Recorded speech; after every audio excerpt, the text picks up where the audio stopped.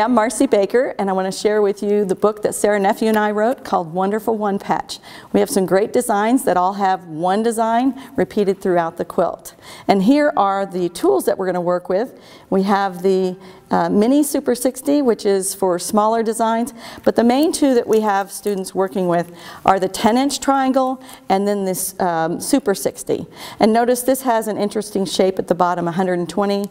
We showed step by step how to use both rulers because someone might have one and the design might be cut a little bit differently.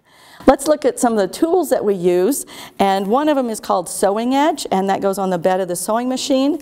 Then we also have cutting edge, and that goes on the underside of the ruler.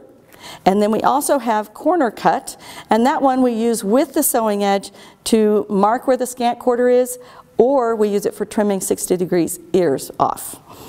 Let's look at those shapes and how to cut them.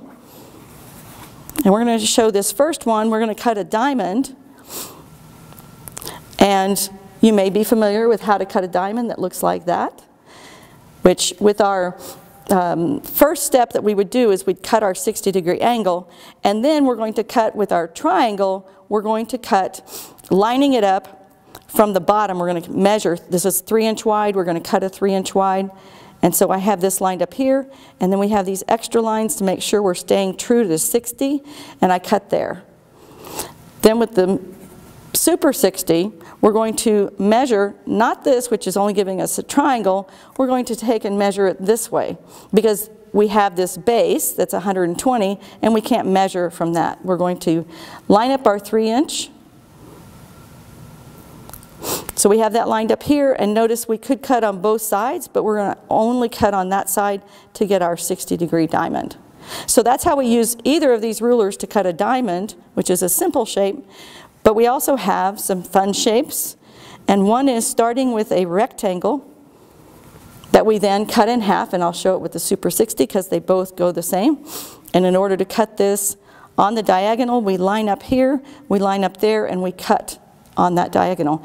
If for some reason someone has cut a rectangle that is the wrong size, and so they lay this out centered, and they see that they're not at that corner, quite often they'll do this right here, corner to corner, and you want to not do that because you're now not on your 60-degree angle. So if you're not that size, go back and measure your rectangle. So this works, Super 60 and the 10-inch works the same way. That's a simple rectangle there, and that's the shape that we got. We actually got two of the same. So let's look if we take that rectangle and we sew along both long edges, what we can do by pre-sewing and then cutting. We're going to take and line up our ruler. Now I have it going the other direction, so I'm actually getting what's called a left versus a right. We're going to cut on that diagonal, and because it's pre-sewn, we're going to open it up and get a shape that looks like this. Yeah, there we go. So we've got a shape that looks like that because we pre-sewed it, and both of them are going to be the same. I guess you can see that. Now let's look at what if we do the shorter ends. And I have a larger rectangle here. And the book gives you all the different sizes that you need to cut triangles, and you don't have to figure that out.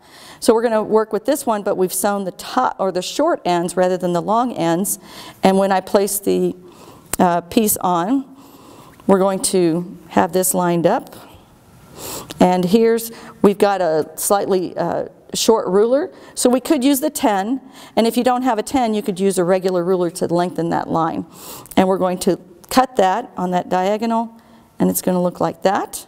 And when you open that up, you get two pieces that are long and thin like this, and that gives us a whole nother design. Because this is biased, you want to be careful that you're not pulling and tugging. You can use something to stabilize that, like a starch or a magic sizing. So with this long skinny strip or shape, let me show you a quilt that uses it. And you may wonder, why do we need to do that? Because you see rectangles here. But by having this piecing, we're going to be able to sew in strips this way. Our next one would be like this, and it comes out easier and better planned as far as the designs to do this long shape. So that's why we have that particular piecing method. And this one here you can see is really scrappy, the quilt, whereas the one behind me is very planned. I do the planned designs and Sarah does the designs that are scrappy. So this one here is also scrappy, and this is what Sarah designs and what she likes to do. And you can see here that it's the grandmother's flower garden, and it's done with quarters. I think you can see here that yellow hexagon is 4 different corners. So we have lots of different quilts that are in the book, and I want to share with you a pattern that I have. It's called Rose Star, and that is a shape. It's a kite shape, and traditionally this one is done with set-in seams or Y seams. And the technique I have in this pattern is doing the set-in seams strip pieced, chain pieced at the machine.